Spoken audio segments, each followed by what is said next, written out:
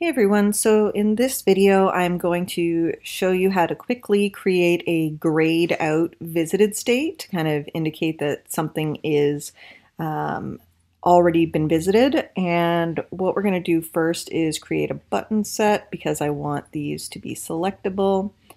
Now a button set allows you to have only one selectable object at a time. So we're going to right click, button set. Cool, so now we have our two items. They are buttons, and I chose these images on purpose because they have color in them. And so what we're going to do is, as you can see, we've got a selected state on these.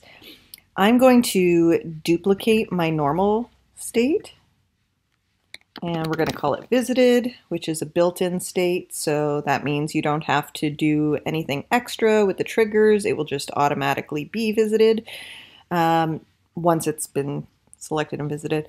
Now, what I've seen people do is I've seen people put a grayscale version of this image in the state, and so then it's just creating a little bit more extra work and effort.